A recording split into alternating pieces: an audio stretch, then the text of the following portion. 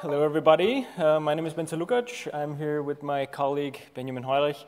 We are from the University of Passau in Germany, and today we're going to talk a little bit about our project, the Road to Open University, and it's a teacher education project that we're going to present to you kind of what we did during the project and our thoughts and research ideas behind the project or the connections to open education resources and open science.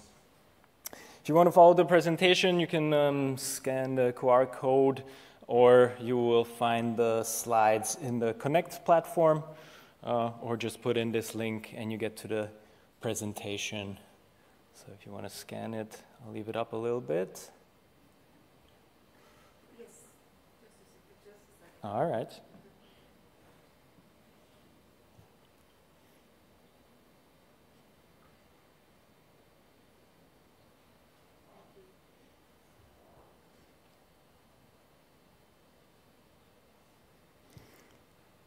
All right. So where is Passau? Passau is at the border.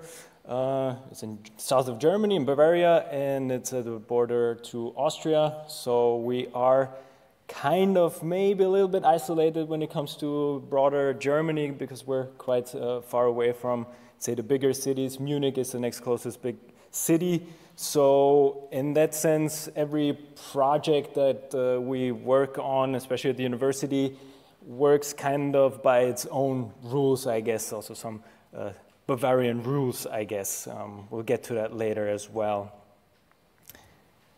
So in case you're at a computer later, if you want to open up the presentation, if you click on the S button, you get the presentation view, where we put in a couple of more information, a little bit more explanations about some things we talk about. And also the navigation with our slides is a bit different, so you can use arrow keys and go to the left and to the right. So if you open up the presentation and you start to go down, that's where our presentation starts, and then we go to the next page. And by escape, I don't know if it works on mobile as well, but on a computer, if you click escape, you see the whole presentation. You can navigate to the slides specifically. So what we're going to talk about today are basically two big things, or give an overview about the work we do. One is the structures that we have to work with in teacher education in Germany, then give an overview about the project itself and what kind of role it plays in the university, and also how it sort of embeds in the open science framework, I guess.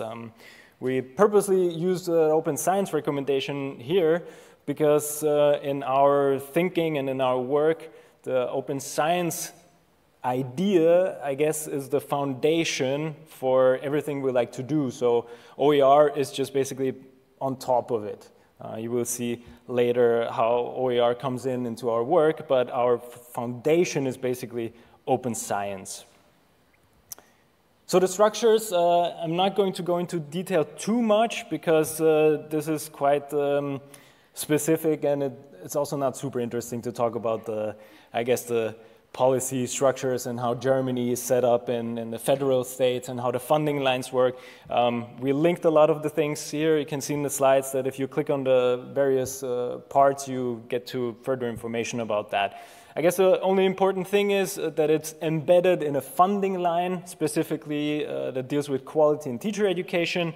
And also, it's a federal structure in Germany, so each federal state kind of plays by its own rules, sort of.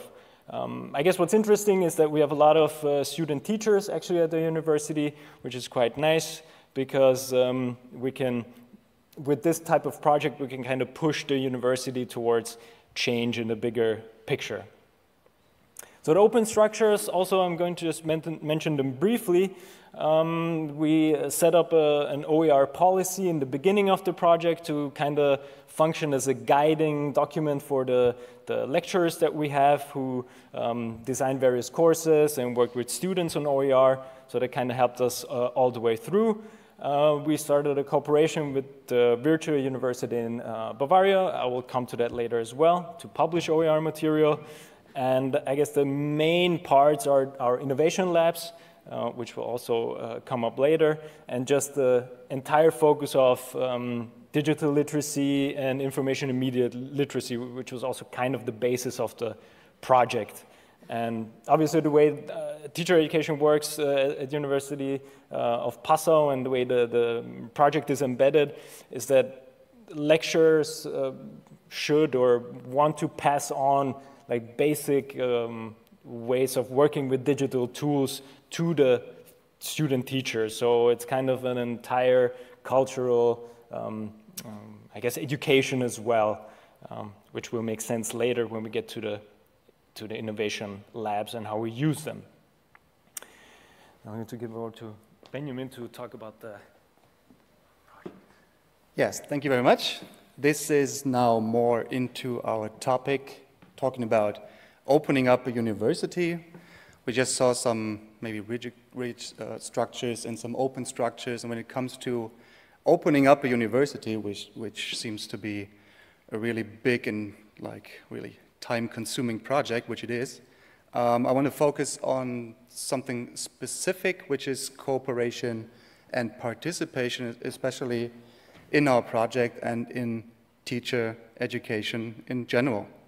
So the graphic on the bottom, which we see later, maybe modified, will guide us through this content we see here. So we want to establish cooperative structures, and that's kind of difficult in Germany. We have seen some of these rigid structures in the beginning, but also teacher education in general is always constructed by states in Germany, and they're really strictly ruled by maybe slow-paced policy decisions and so on. So we wanted to implement new formats of teaching as well, learning and interplay of higher education and schools, and that's where cooperation and collaboration comes in. And we think that especially when we think of teacher education, sometimes only goes one way, which is from university, especially in the first phase, from university to society. So we build teachers, we educate teachers so they can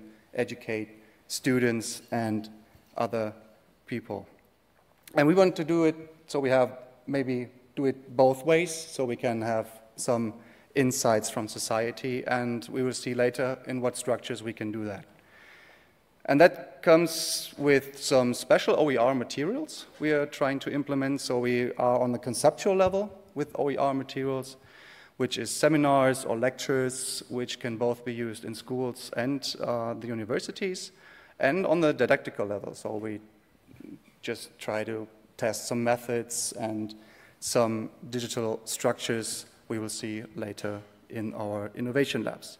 So for now, keeping this in mind, university uses science education to do something with society. But of course, as he mentioned, we are using these recommendations for us. Some of you might have seen them already. The UNESCO recommendations, they consist out of 3 main areas.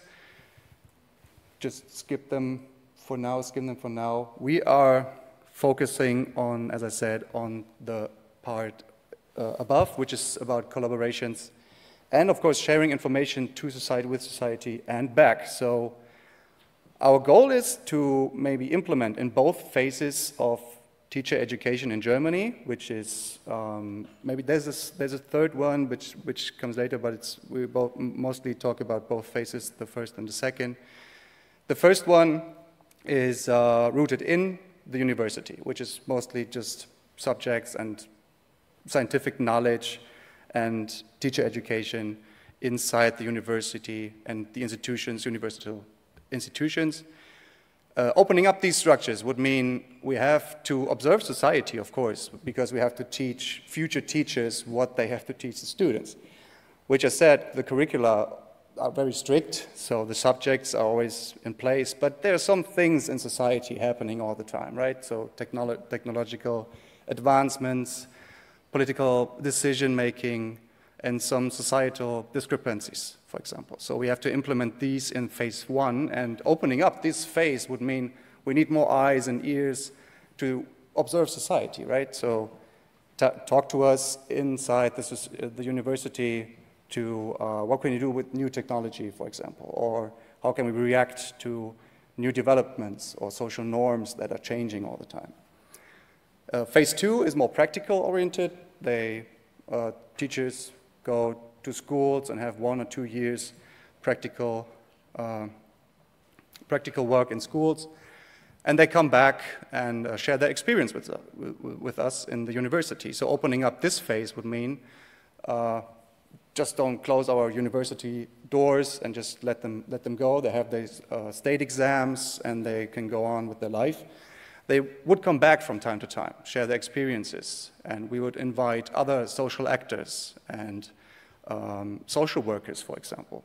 So we use structures inside the university, and we will see them in a second, the didactical innovation labs, where we meet, collaborate, talk, but still we don't have a real method how we can do that and how we can achieve really the way back from society into university.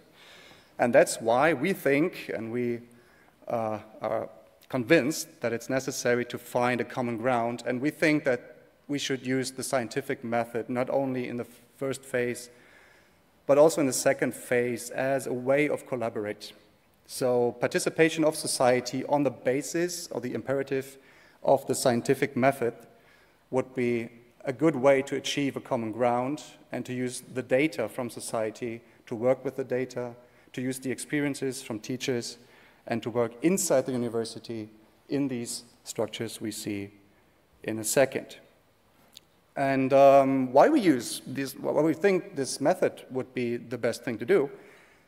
Similar to the SDGs, we think we identified some discrepancies or even colliding values and principles. When you think of the SDGs, maybe there is number 8 and number 13, which is economical growth and climate action, basically, which are always colliding, right? You can have it both ways, and you have to work it out somehow. And I think we identified some of these here as well, like responsibility, respect, and accountability.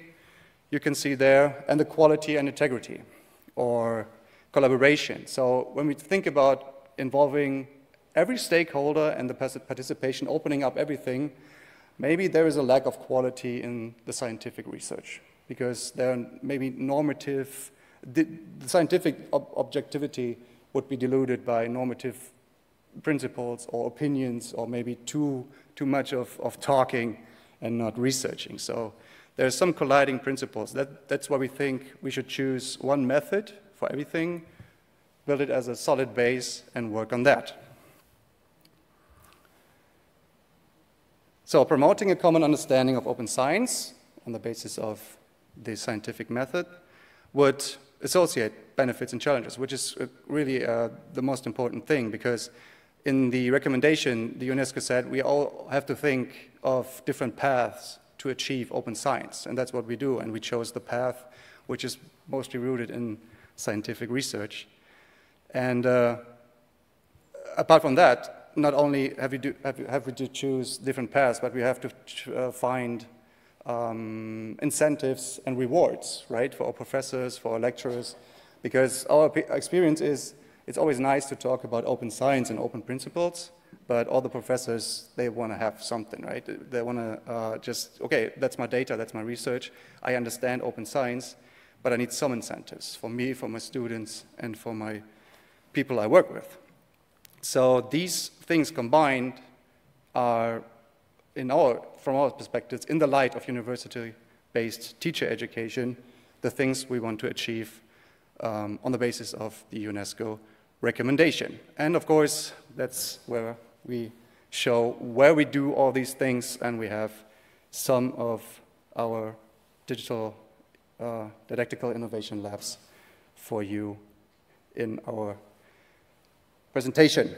We'll come back to this graphic at the end, but for now we see something has changed already. I was talking about open university on the basis of the theory and method of scientific research, and then we have collaboration with society, but after a few pictures of our structures, we can have, that's fine.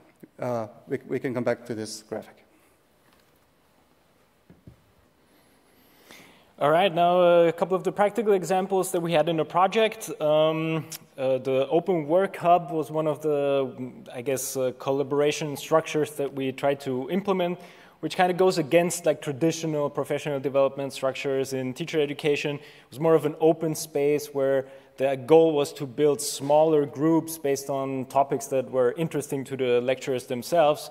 And we just bring them together sort of with the infrastructure of certain rooms, and then we let them work basically by themselves and maybe come back to the room and then create their materials as well.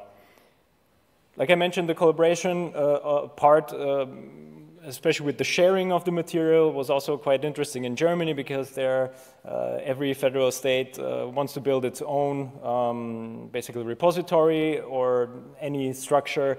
It has to be something that's unique to the federal state itself. So what we did, we didn't want to build anything new as a university. We just said, you know what, let's try to find somebody in Bavaria who works with maybe online education more, and let's collaborate with them. And then we talked to this virtual University of Bavaria. As it happened, they set up an OER repository for their own material, so we started collaborating with them, so our material can be on this repository, which is quite nice, actually. This is one of our innovation rooms. You can maybe click through them by yourself because it's an interactive thing, so you can click around and check what we have. We have 3 of them, basically. It's a classroom. We have a teacher's lounge as well, or a teacher's room of the future. Very innovative. I think most universities have some kind of lab because it's kind of a cool thing to have nowadays. Also in the co-working space, which promotes even more this open innovation and collaboration idea, because this is not a traditional room that you kind of have to book and do something like do lectures in it or seminars in it.